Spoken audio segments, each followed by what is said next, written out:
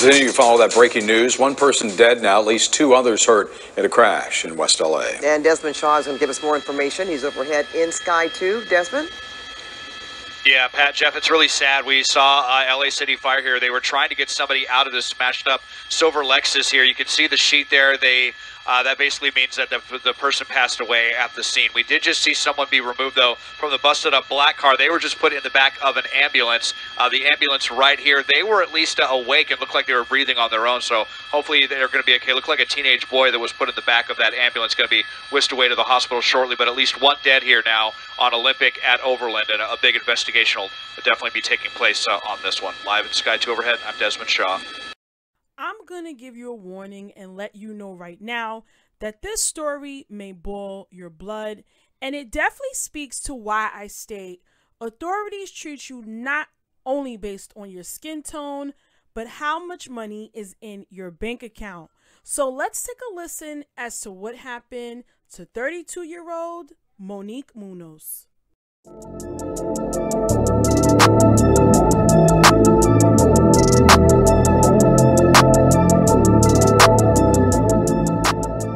What's up, everyone, and welcome to Rondell's Unpopular Opinion, and welcome to the channel.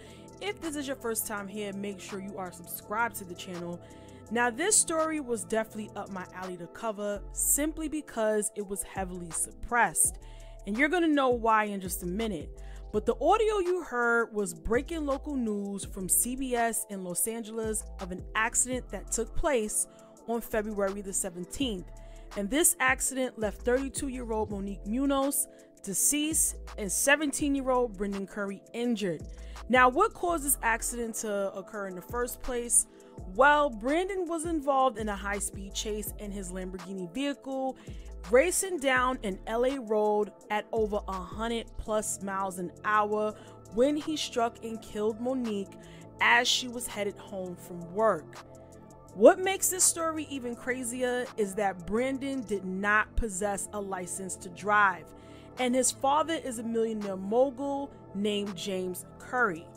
The vehicle was purchased by James and gifted to Brandon for his birthday last year, and Brendan's mother refused this gift back when it was given to their son, calling it an accident waiting to happen, and she was right.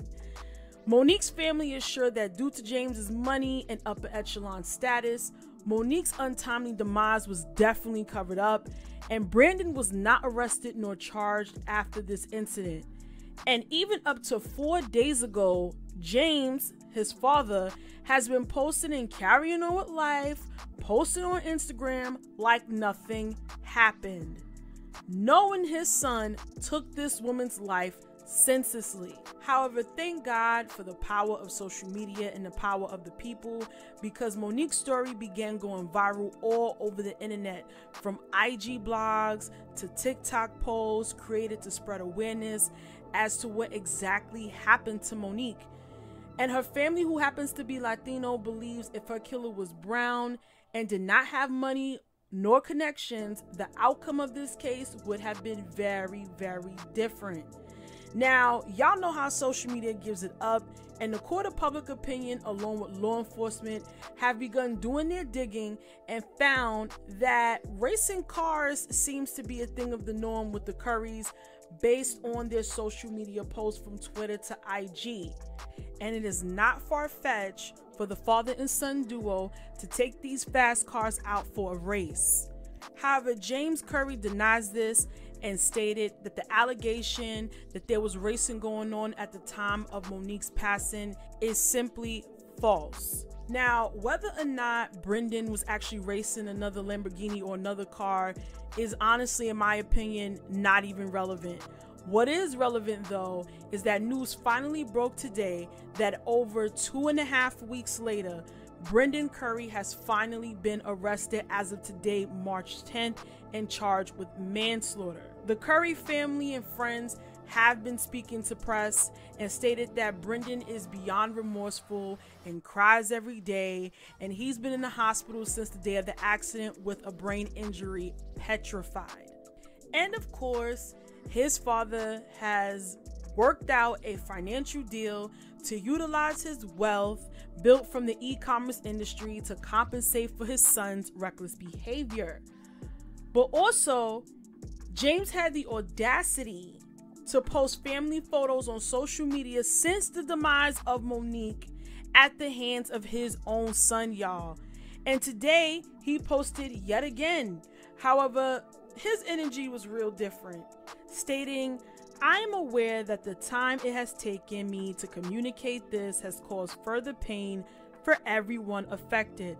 Knowing that this will never do justice for the family of Monique Munoz, I wanted to apologize to the Munoz family for the tragic loss of their daughter. There are no words I can say to alleviate the pain that you are experiencing, and I realize none of my words or actions will be able to bring back your daughter. Still, I want to offer my support in any way you will allow me to.